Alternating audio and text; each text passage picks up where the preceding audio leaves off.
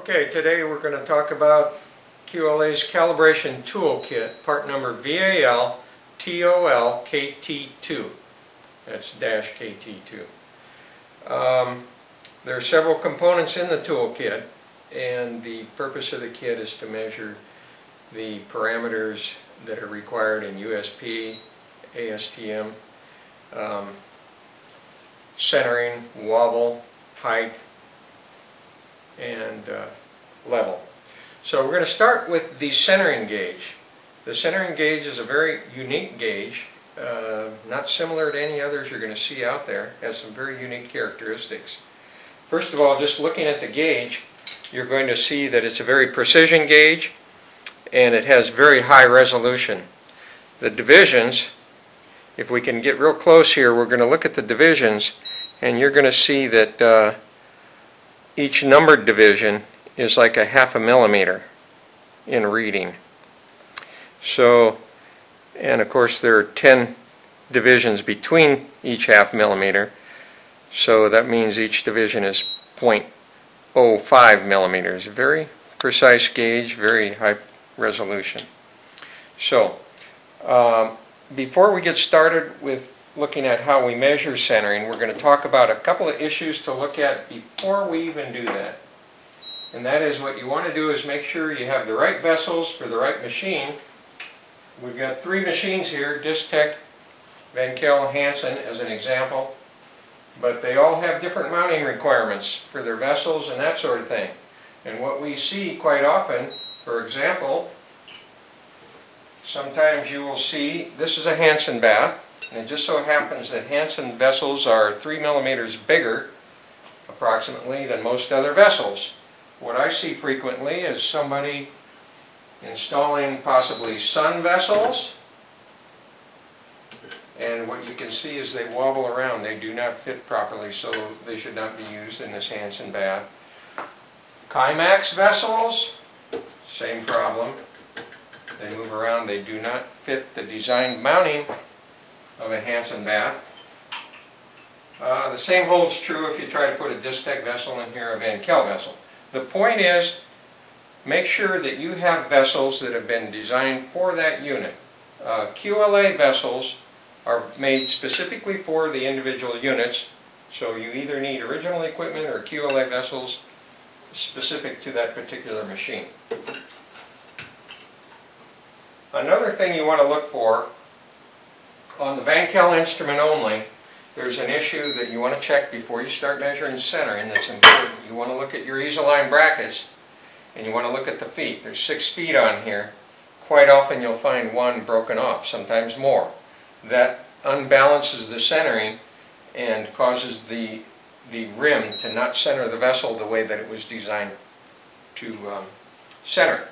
Now, QLA also offers these brackets. Let me get one.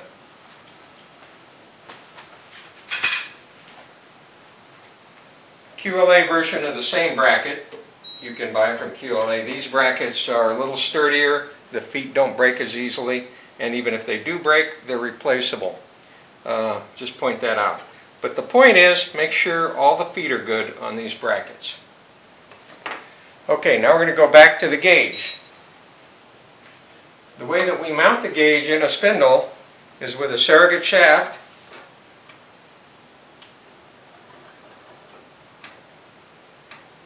The surrogate shaft will fit the Hansen, Vankel, or Distech all the same way. Then the gauge gets mounted to it. This little device is in the tool kit, goes through a hole in the upper shaft. You can grab the knurled knob here, tighten them together, and then what you want to do is put the shaft that screws into the bottom of the gauge. It becomes simply an anti-rotation device, which you'll see in a moment. Now what we're going to do is lower the drive head, loosen the lock, lower the drive head. Now we've engaged the vessel, and we can start by looking at tilt. I'm going to zero the gauge. We can zero it onto the 40, and that gives me a clean starting point. But now what I'm going to do is, I'm up at the top of the vessel. Now I'm going to lower it down to about where the paddle operates approximately, and that's close to the radius. And I'm going to observe how far this moved. during that travel, because I'm looking at tilt basically. In fact, I'm looking at something even more important than tilt. A lot of people look at the tilt of the shaft, the paddle shaft, and tilt of the vessel, levelness. These are all important, but the relationship of the spindle to the vessel is what's even the most important, and this is actually measuring tilt in that regard. Measured that way, I would allow up to 1/2 millimeter. The baths are generally very good with regard to that. We only moved about 0.05 millimeters. So with regard to that issue, this bath is very good. Now I've set the RPM at 25 RPM, a nice slow RPM speed, and that's what we'll run it at. So again, the anti-rotation device, that's all it does. Just put your finger in front of it to block the rotation. It has to do with friction in the bearings within the unit itself. Now we're going to look at how much movement we're getting on the dial indicator. One helpful thing is to rotate the gate dial all the way over to the 40 at one furthest position. And then look at how far it's traveling. It's traveling from the 40, 1, 1.5, 1.7 millimeters. 1.7 millimeters. So on this particular location, the centering, we measured a runout of 1.7. Now, the next thing you have to do is you take that number and divide by 2. That's because of the way the USP defines centering. The axis of the spindle being coincide with the axis of the vessel within a certain amount, which means you take the indicated reading, the total runout, which in this case was 1.7 millimeters, divide it by 2, which will be, let's see, what is that? 1.7, 5, and 3.5. About 0.85 millimeters. So obviously we're well within the USP requirement.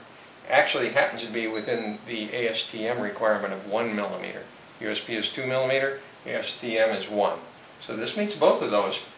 And then of course we'd go around to the rest of the vessels and do the same thing. And record those numbers. Do the math, record the numbers. And what we're going to do now is very quickly just demonstrate that this also. By the way, these gauges are all calibrated. They come from the factory, originally calibrated. They got their stickers on them.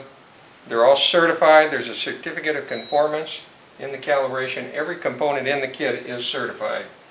Calibrated and certified. And of course, annually you can return them to QLA for recalibration. So with a Hansen unit, almost the same thing. Loosen the collet, install the surrogate shaft, tighten the collet,